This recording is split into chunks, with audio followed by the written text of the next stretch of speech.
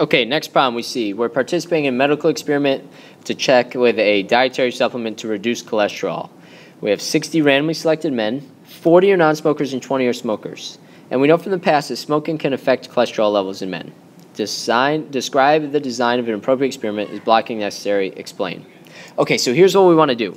We want to break these people up first, but the problem is if we do a completely randomized design, maybe we'll get more smokers in one group than in the other, and more non-smokers. And we know smokers are affected differently. So what we want to do is we want to start off with these 60 men that we have initially, and we want to block them into two groups.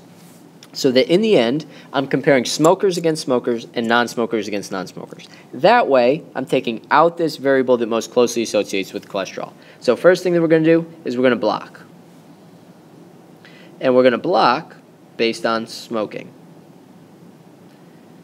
So the first group up here will be our 40 non-smokers. And down here, we'll have our 20 smokers. And down here, we're going to have our 20 smokers. Now, what we got to think is that, again, these people, just like blocking, the people inside each of these groups are homogeneous, so they're as similar as possible as we have. Okay, now what we need to do, once we have that, we want to randomly assign each of our people into one of the treatment groups. So we're going to use randomization, and this isn't exactly what I'd write, but I don't have a ton of space, to pick 20 people to go to group 1. We'll call this group 1. We'll get 20 people to go to group 2. Do the same thing down here, except we'll pick 10 and 10. And the unequal size doesn't matter, so this we'll call group 3, and this one we'll call group 4.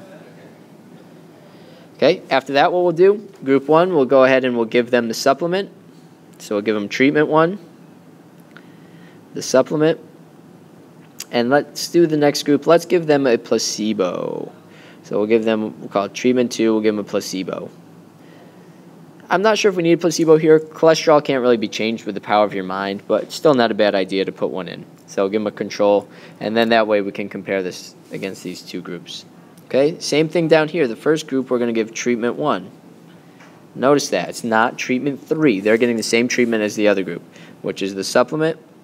And down here, these guys are getting treatment 2, which will be the control.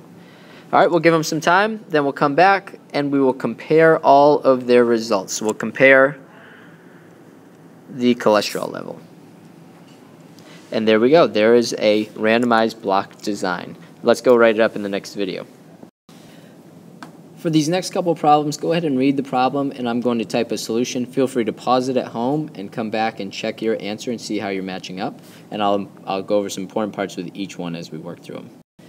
So in this one, we're going to block the students by gender because boys and girls learn differently, and this most closely associates with the response variable of performance on the math test. So first, we'll block on gender, then put all the boys' names into a hat and mix well. Pull out the first 23 boys without replacements, go to the group with learning with pointing. The other 24 will learn without hand gestures. Next, repeat for girls with all 81 names in the hat, mix well, and pull out the first 41 to use hand gestures. The remaining 40 will use no gestures.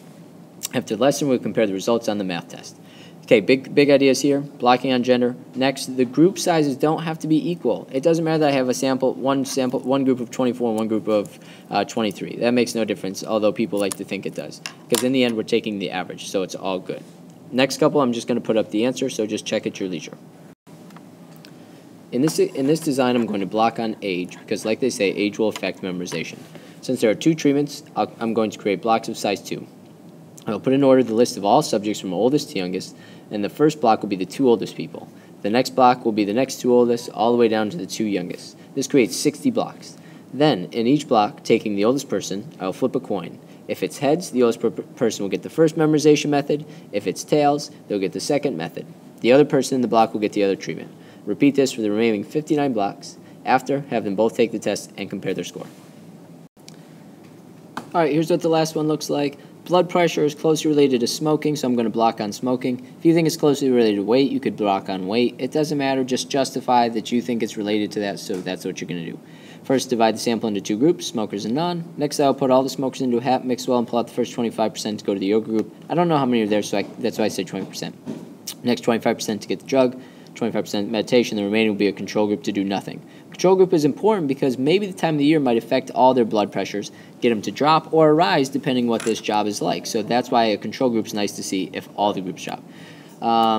Next, I'll repeat the same process for all the non-smokers. Again, 1 to 4 groups. After a certain amount of time, compare their blood pressure. The experiment cannot be blind because people will know whether or not they meditate or do yoga. Population of interest is all employees. And you can see the diagram down below.